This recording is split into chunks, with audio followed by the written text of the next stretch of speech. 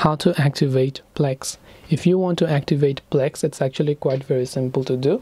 All you have to do is go ahead and then first of all make sure to launch the Plex application, and then you'll be able to see this type of interface. Then from here, what you actually have to do is, if you want to activate your account because you have not activated it, you can tap on the three dots icon from the top right hand side of the screen here. Once you have done that, you can see this particular three dots option. You'll find the Activate Plex option. So you can tap on Activate Plex, and over here you'll find a couple of options where you can also see upgrade now, buy now, or whatever else.